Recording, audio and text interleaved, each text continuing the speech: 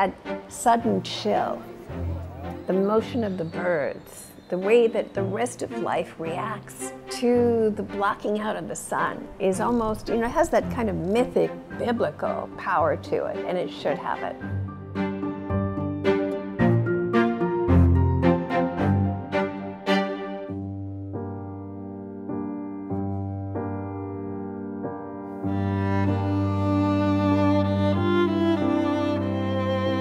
For how many countless generations, we applied the kind of false pattern recognition.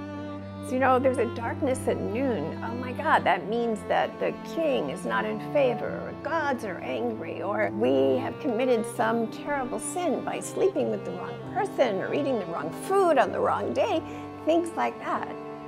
But it's also the beginning of figuring out the universe.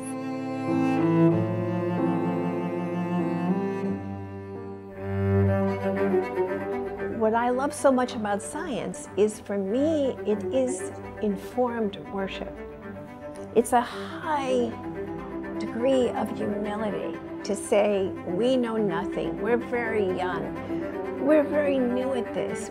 Give us a machine that can ferret out those misconceptions and enable us to see nature as she really is and to love her as she is.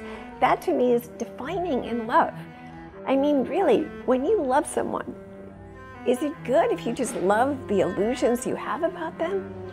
Or is it really a deeper love to want to know them as they truly are, to love them so much that you will not turn away and flinch at reality?